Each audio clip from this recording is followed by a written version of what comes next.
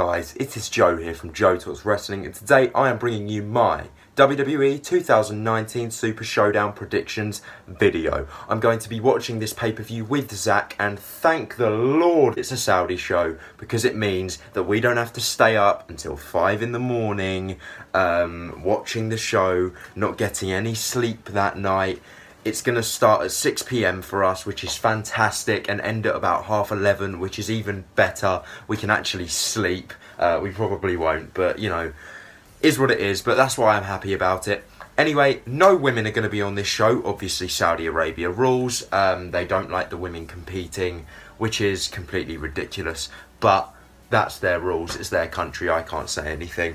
But yeah, we're going to start things off with the kickoff show, so getting into our first match. The first match on the kickoff show is the Usos versus the Revival. I have not been invested in this feud whatsoever. The Raw Tag Team Champions Zack Ryder and Kurt Hawkins aren't even on the show, so, you know, what's going on there. The Usos are being booked not very well at the moment. They're being booked as comedic wrestlers, comedic characters, pulling pranks on people, which is not what they should be. The Usos are a dominant team. They should be how they were in about 2017 in the feud with the New Day. They're serious. They're not laughing and joking. And the Revival should be the same way. They're a serious team. They shouldn't be having pranks pulled on them. It's ridiculous. But I am predicting that the Usos are going to win this one. The next matchup, we got Lars Sullivan, big ol' Lars versus Lucha House Party. And yeah, Lars is winning. I'm not even going to talk about this because why not? We've seen it a million times. So next up, we've got a 50-man Battle Royal, which is very interesting. Because as of right now, no prize has been announced for the winner. And no participants have actually been, like, put in the Battle Royal. So this prediction is going to be a bit out of nowhere, and yeah, considering no one's confirmed, this person might be in it, this person might not, but just because he's been treated badly and there's rumours of him leaving, I'm going to go with EC3, because what has EC3 done on the main roster?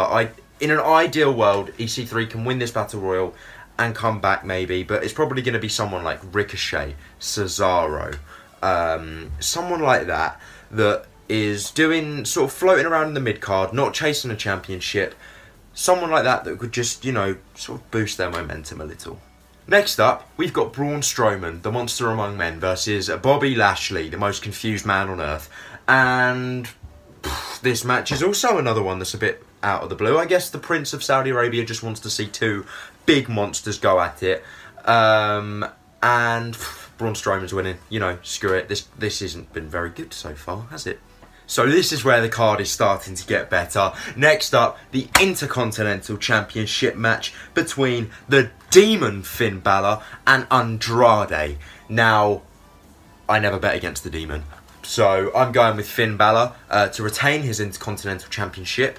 However, I do want to see an Andrade Championship win in the near future. Andrade is amazing. He should have won Money in the Bank, not Brock Lesnar. I will say that over and over again till the cows come home. I mean, Andrade should have won. But yeah, unfortunately on this occasion, Demon Finn Balor is retaining. Next up, we have got my personal most excited for match on the card. Everyone talking about Undertaker versus Goldberg, obviously. Not in my case. I'm hoping... Right, I don't want this to sound bad, okay? But in the most respectful way possible. It's not really a respectful way to put this. I'm going into the Taker Goldberg match with the lowest of expectations. Not because I think they're both, you know, absolutely bollocks, but because I want to be surprised. If I go in there expecting a big showdown, the name of the pay-per-view, Super Showdown, it's not going to happen. We know that both men aren't going to be able to do a 20-minute battle. So I'm going in there with low expectations. So that is not my most anticipated match. However, on the other hand, two legends that can still go, that haven't gone against each other one-on-one, I don't believe, for about 10 years now. Triple H versus Randy Orton. There hasn't been any really storyline build at all for this, other than a promo last week on Raw. But the promo package they aired the week before on Raw was the only thing I needed to see. This is literally my two childhood wrestlers going at it again. My childhood's come back to life. And obviously I love Triple H to death. Love Randy Orton. And it's interesting to see. Who's going to win? I don't know. I'm betting my money on the game. Next up, we got Roman Reigns versus the best in the world, Shane McMahon. I refuse to do it. I can't be bothered. And I don't care about this match. I don't care. Roman Reigns versus Shane McMahon. They've had the spotlight on them for weeks now. And this has literally been like one of the main things on Raw and on SmackDown. Why? Why? It's pointless. I mean, I don't care. Roman Reigns is winning. End this feud. So this is where it starts to get interesting. A match I am also very much looking forward to because the result is up in the air at the moment. These next two matches, the result is up in the air for both of them. Kofi Kingston versus Dolph Ziggler for the WWE Championship.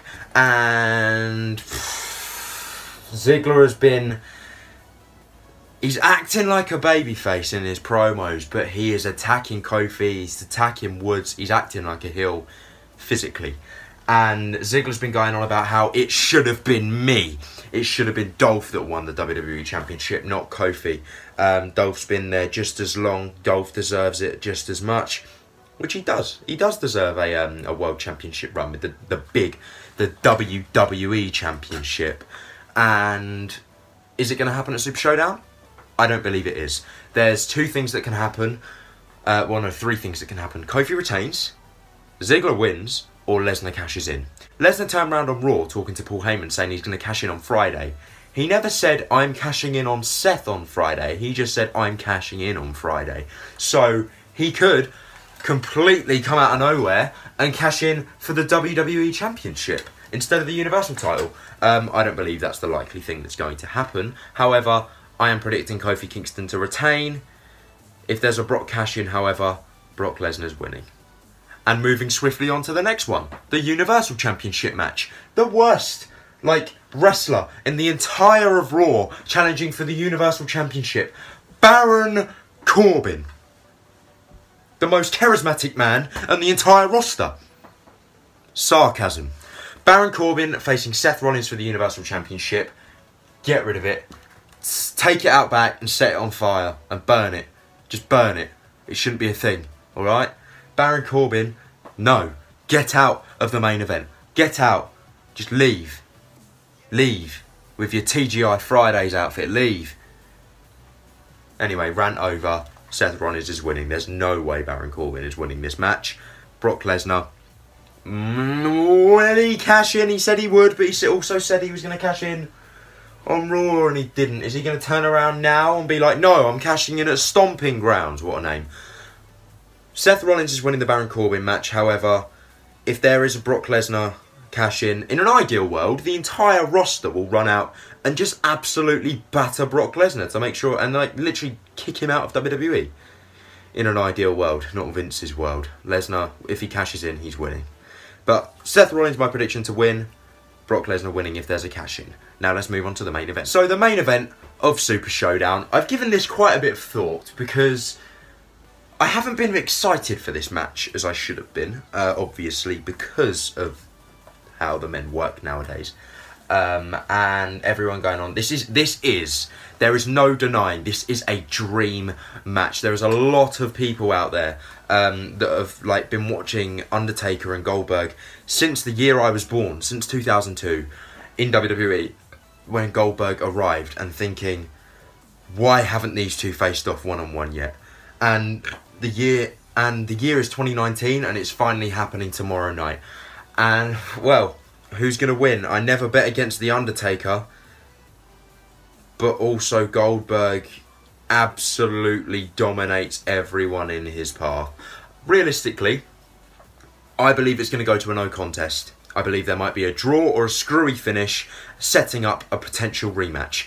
But I don't believe that potential rematch is going to happen until the final few minutes of the match is going to get cleared by Vince. Because if these two go out there and are working a match, the crowd's not, well, when are the crowd ever into it in Saudi Arabia? But it's obvious that it's not what we want to see. Like when Undertaker and Kane took on DX, not many people really wanted to see that, mainly because of HBK coming out of retirement. But if you look about halfway in, the moment Triple H tore his pectoral muscle and it was on them three to do the match, it started going downhill.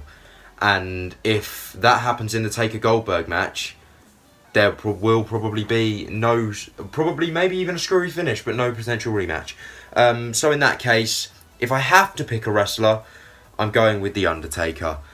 But I do believe there's going to be a screw finish of some sort. But yeah, screw finish or not, it should hopefully be a good match. But anyways, that was my WWE Super Showdown 2019 Saudi Arabia predictions. I've been Joe from Joe Talks Wrestling. You will see me and Zach tomorrow reacting. Please give this video a like, comment and subscribe, and I'll see you in the next video. Goodbye.